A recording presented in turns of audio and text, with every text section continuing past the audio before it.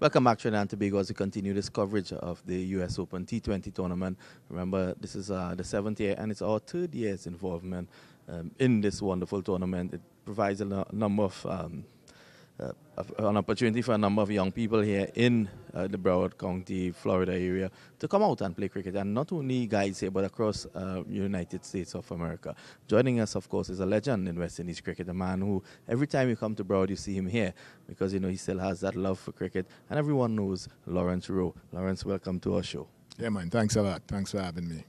Well, tell us a bit about the impact that this tournament has created in this area.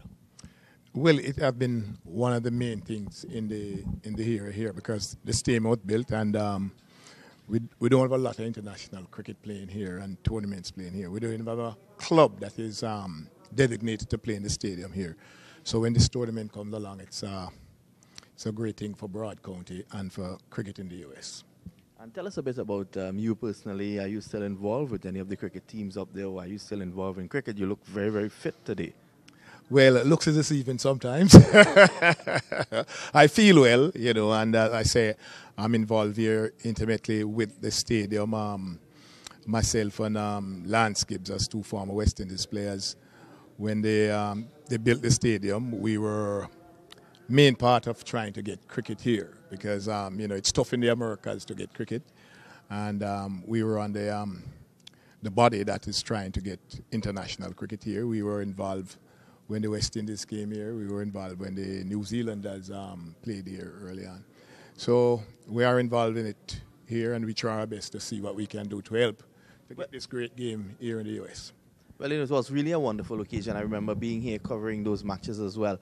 And the facility here, it was sold out. And outside the facilities, you had a number of activities taking place, which also would have gone towards helping the economy in this area as well, because, I mean, thousands came in to the venue to look at that game. Since then, after that was such a success, why has there been no international cricket at this venue since?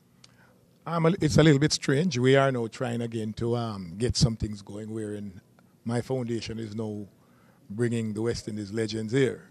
And we have the likes of Sir Garfield Sobers, where's our Lance Gibbs, myself, Gordon Greenidge, Larry Gomes, Derek Murray, Andy Roberts, to name a few other guys who are here. And then some of the younger guys, Brian Lara is going to be here. We hope he's going to captain the Legends team against a Cavaliers team that we have put together. And the Cavaliers team is mainly international because we have players from all over the world who's going to take part in that team. We have some Pakistanis, Bangladeshis, some Caribbean youngsters, and some youngsters from here in South Florida who will play in that Cavaliers team against these giants of West Indies cricket. We're going to have a banquet on the Saturday night, January 24th, and on the 25th we have a touch over game right here. So this is like a lovely launching pad to what West Indies had come here and do. And the buzz is around for this particular game because these men are really the gods of West Indies cricket that is coming here. And I only hope that the community would come out and support this venture. It's a worthy cause, it's for charity, it's for my foundation, this one. But hopefully we can go on and play some legend game throughout the US and probably throughout the world. That's wonderful indeed. And I was looking at your flyer, and part proceeds of that venture goes to Patrick Patterson, the former West Indies fast bowler, the man who bowled at lightning speeds. Patterson, of course, not well these days.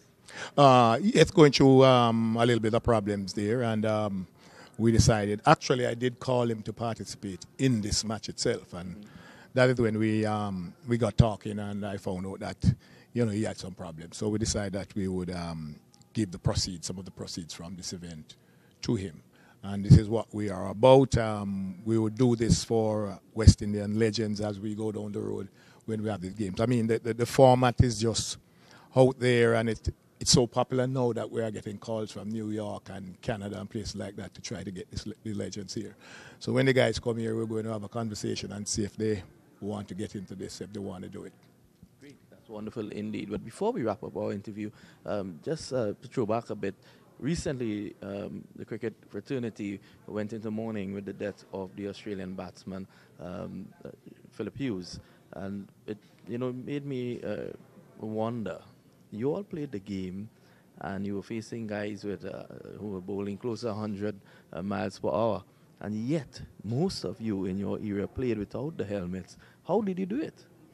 Well, back then, you had to be technically equipped to one, evade and get out of the line of the ball, as well as score runs. And the footwork was great then. Although I was a part of the transition, wherein the helmet came in my era, we didn't cover up totally as they are today. And then didn't have as much of the body armor that is there today. So I believe it has had a negative effect on the technical skills of the game, wherein players, because they are so well protected, some of them was lacking in technique in the modern era. And, I think Philly's incident was so unfortunate. I don't think we want to get any more protection. I think there's enough protection there. This was just one of these unfortunate instances that took place, and he was so unfortunate to have lost his life for it. And we really mourn his loss and so sad for it. Well, as smooth as ever, as dapper as ever, Lawrence Rowe, that's the man.